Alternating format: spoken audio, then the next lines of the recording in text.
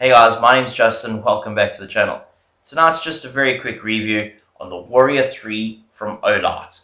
This is a brand new torch to hit the South African shores. It's been in America for about a month now, and it's quickly overtaken the M2R Pro. I mean, this is OLIGHT's best selling torch in South Africa, and I can tell you now, this torch has just kicked it out the water.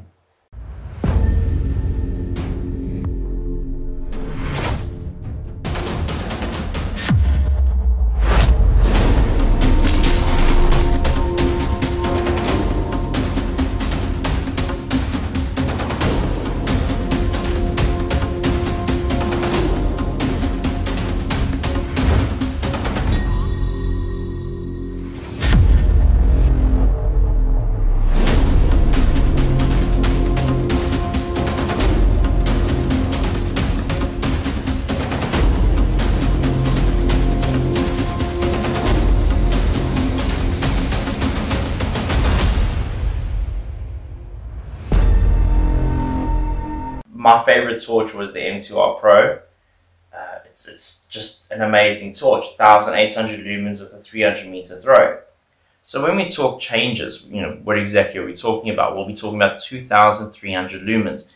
It still gives you a 300 meter throw, but with 2300 lumens, it's a lot brighter than the 1800 lumens that you were getting from the M2R Pro. When it comes to the tail cap, you'll remember that on a torch like the Odin, you get a little ridge over here. You can take your connector, push it down, and that tail cap is secured.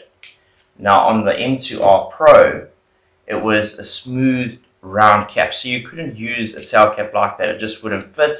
The tail cap that you had would just sit with the magnets over here, and there was a chance that you could knock it off or something like that. With the Warrior 3, they've gone and taken the same cap or similar cap that they've been using on the Odins, and now you have a locking tail cap. So put the tail cap on, lock it in place, you can pull it, it's not going anywhere. Now this is the wrong tail cap for it. I'm using what I have over here at the house. You do get the proper tail cap where it can activate the torch. In terms of interface upgrades, they've added on a little ring over here which shows you your battery level as well as your brightness level. On 2 brightness, hold it in some more, it's on 3 brightness, double tap, we get the full 2300 lumens. It brightens up the entire lounge over here. It's like daylight in my hand, honestly. Now I've been using this for the last few days, and we've taken it with us on the neighborhood patrol meetings. We've taken it outdoors with us. I've kept this as an everyday carry with me in the hopes that I would need a flashlight, something at work, especially if I'm looking inside a tank or a vessel. Like I normally would do, then I normally keep the M2R Pro and I just use that and get the job over and done with. And I haven't had those experiences whilst having the Warrior 3 just yet, so I haven't had the chance to give it the real hard industrial test like I would normally do.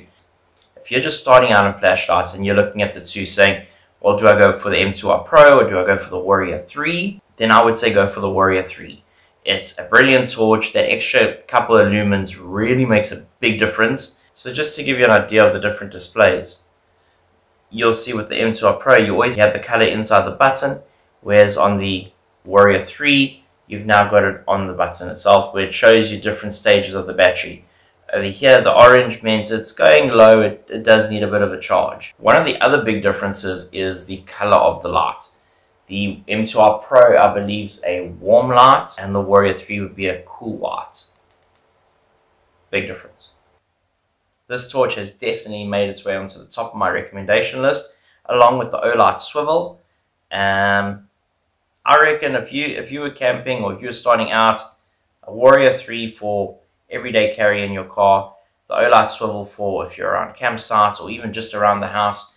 If it's load shedding, bang the swivel up. It's magnetic as well, so you can put it on a door frame or you can put it on a nail or something like that. Thank you very much for watching the video, guys. As always, please check out the description for my affiliate link, and I will see you on the next one. Cheers.